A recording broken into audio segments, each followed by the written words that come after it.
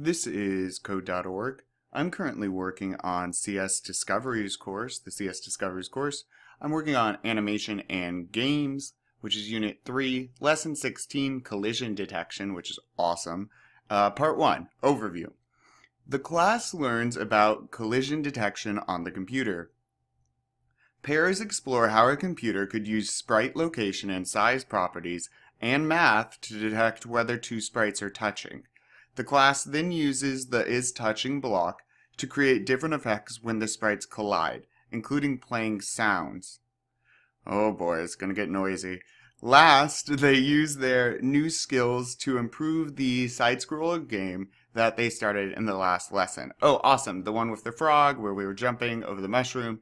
If you don't know what I'm talking about, go back to lesson 15.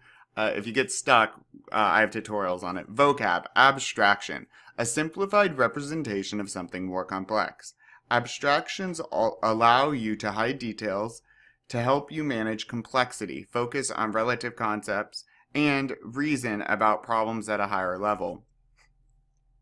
Next up is debugging, finding and fixing problems in an algorithm or a program.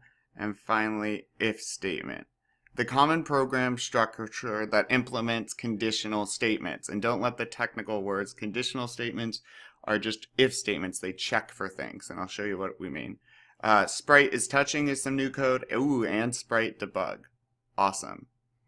All right, well, let's get started.